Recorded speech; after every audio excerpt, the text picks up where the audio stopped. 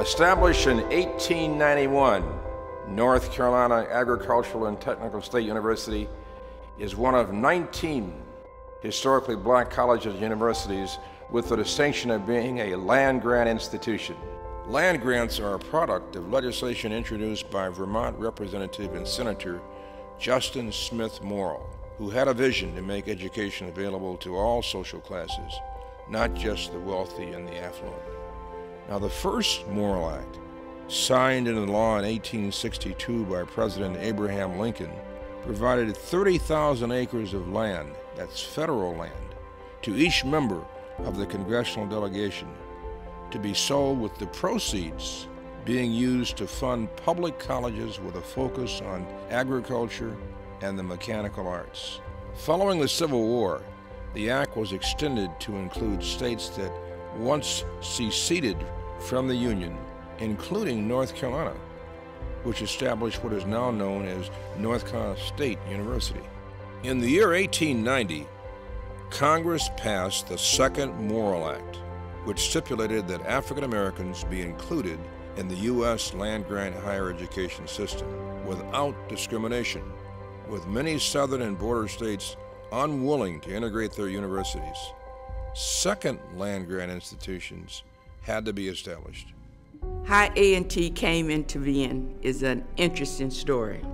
It was in 1890 when the Secretary of Interior wrote to the governor and indicated that provisions for colored students to attend land-grant institutions had to be made.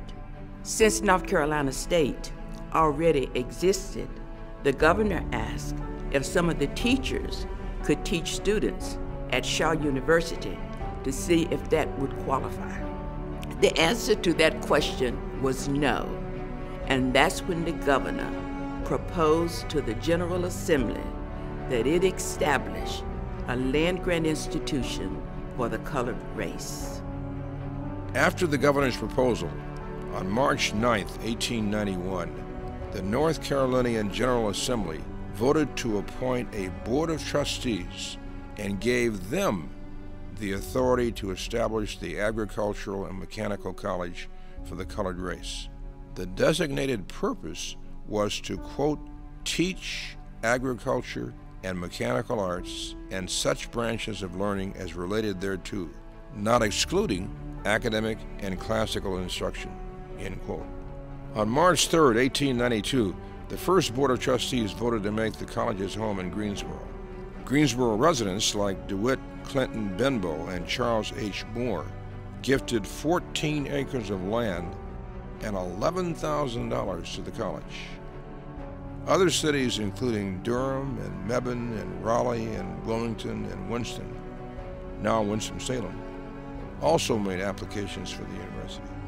While A&T had its humble beginning, the vision and hard work we call Aggie pride fueled the earliest leaders and supporters. Pride is on display across every inch of our campus and thrives in the lives of all who call themselves Aggies. From the very beginning, this university's priority has been to educate students for the careers of tomorrow. Today, the principles are the same, and we are working diligently every day to be better than yesterday. You know, A&T spent the majority of the 20th century literally solidifying its relevance in the internationalized marketplace. From developing a 100-acre farm equipped with farm machinery and modern labor-saving devices to several name changes, the university changed with the times and the world around it. A&T students learned vital leadership skills while fighting for civil rights and became leaders in their respective industries, while the university grew in size with the acquisition of a 98-acre tract of land and Emmanuel Lutheran College. It also grew in significance, becoming designated as a regional university, a constituent institution of the University of North Carolina system, and, as it is now called, North Carolina Agricultural and Technical State University.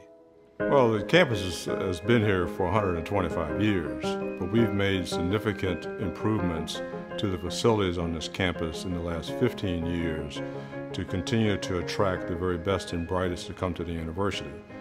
We have grown from 6,000 students to now just under 11,000 students since 1999. And so we need to continue to provide the very best facilities for those students as they continue to come to the university. The first project that we've done has been the Aggie Village, which replaced Scott Hall, which is in fact 4 individual housing residence halls that house about 200 students each with control facilities.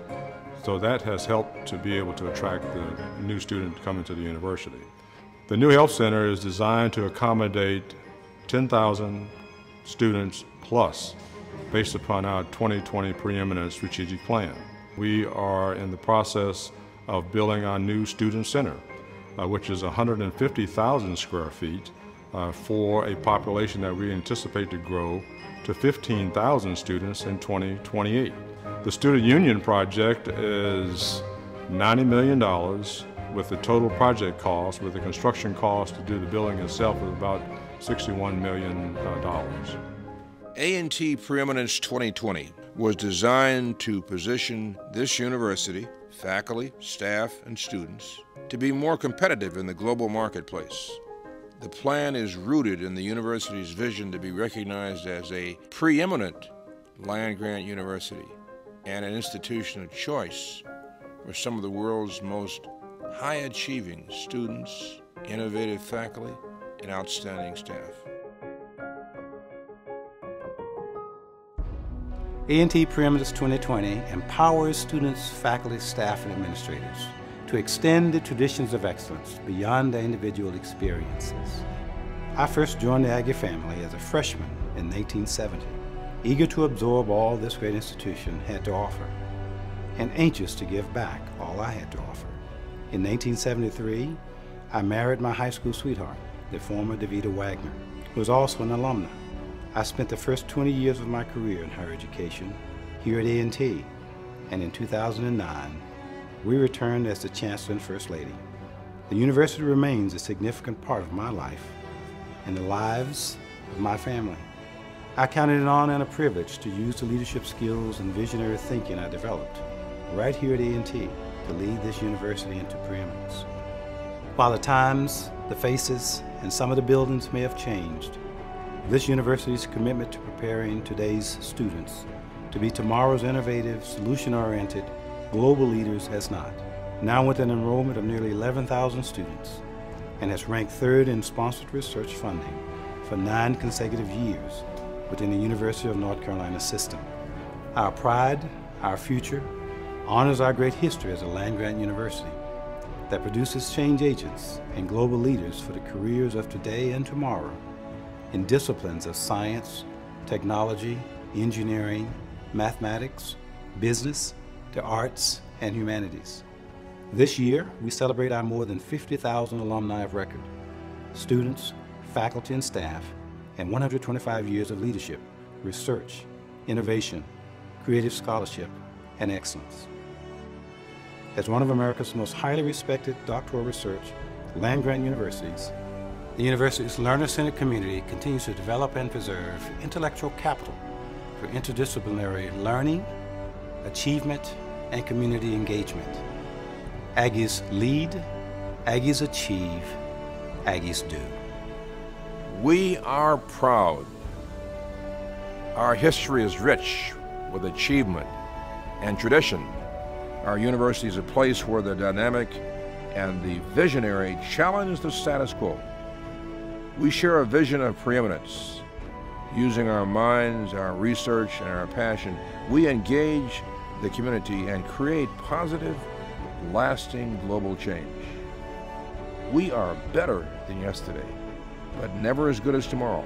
And our excellence has no boundaries, because that's what Aggies do.